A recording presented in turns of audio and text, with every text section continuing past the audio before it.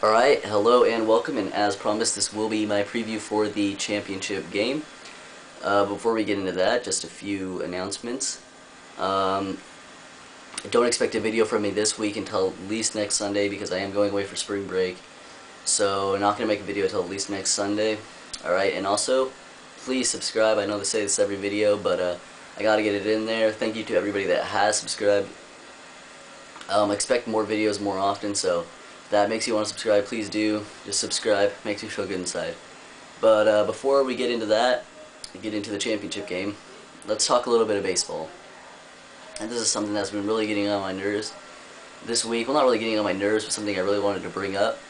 And that is the Detroit Tigers. Now, if any of you are not familiar with the Detroit Tigers, this offseason they went out and spent a shitload of money to go get a couple huge contracts, just to name a few: Dontrell Willis and Miguel Cabrera.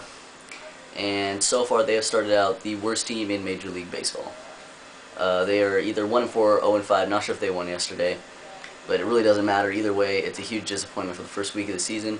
Now obviously, I know I'll get a ton of comments saying, oh, it's the first week of the longest season out of any professional sport, they're going to turn it around. Well, you know, it's not a good way to start off. You don't want to dig a hole. Anyway, I wanted to start off with this common misconception that money can buy baseball teams. Money cannot buy winning baseball teams. Money can buy winning basketball teams. Money can buy winning, money can buy winning football teams. Money cannot win winning baseball teams. Examples. Let's start off first with the Los Angeles Lakers. A few years back, the Los Angeles Lakers, well, actually I think it was 5 years ago, went out and had about basically an all-star roster as their starting five. I think they had Rick Fox, Gary Payton, Karl Malone, Kobe Bryant, and Shaquille O'Neal.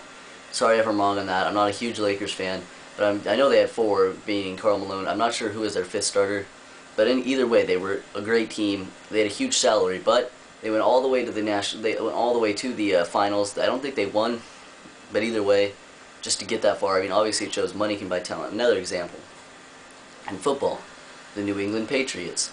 They went out and got Randy Moss. They went out and got Junior Seau. They went out and got all these big players for last year, the big wide receiver core, and of course the everything else. Of course they built up too, but obviously, and we know, with the addition of Randy Moss, they were the best team in football for every week except for the Super Bowl game, obviously. But still, as again proves, money can buy that. Baseball seems to be a different story.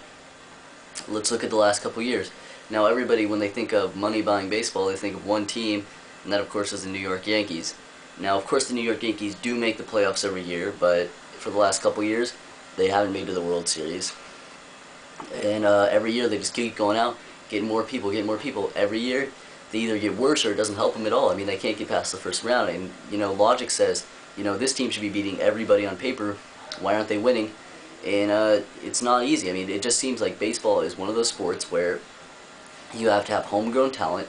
You have to have a mixture of good players and, you know, players that players that you know, steal bases, hustle players, good at defense, not just big 40 home run hitters in every spot. And I don't think the Detroit Tigers went out to do that, but as it shows, I mean, they were supposed to be this huge World Series favorite going into the beginning of the season, and now what? I mean, we'll see what happens, but that's all I really wanted to say about that. I do think they will turn it around. I just want to throw that in there. But, you know, let's move on now to the championship game. If you watch my other video, you will see that I got one of the two picks correct, picking Kansas over North Carolina. I did, of course, not get Memphis over UCLA, but let's talk about the Memphis and UCLA game. This game kind of shocked me. It wasn't a huge shock, but it was somewhat of a shock. Basically, the whole game, sum it up in one story: Memphis was 10 times more athletic than UCLA, 10 times quicker. UCLA tried to slow the pace of the game down, or the game pace down, but it just didn't work at all. Memphis just blew them off the court.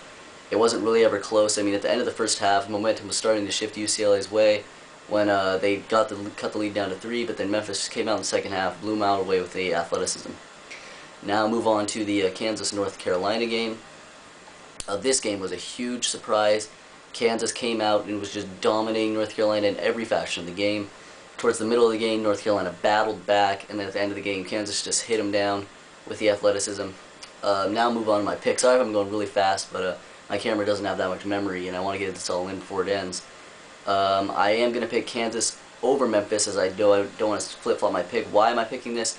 Kansas can match up athletically with Memphis. Kansas can shoot better than Memphis. Kansas can shoot free throws better than Memphis, and I know Memphis did shoot good for three free throws versus UCLA, but they're two evenly matched teams. Memphis has been blowing teams away with their athleticism. They cannot blow Kansas away with their athleticism. Kansas has a better starting five than Memphis, just as quick as Memphis, just as athletic, and a bigger program. So my pick is Kansas. Leave your comments, tell me what you think about both the baseball and the Final Four. Subscribe if you already haven't. Love you. Won't see you till at least a week from now. Peace out.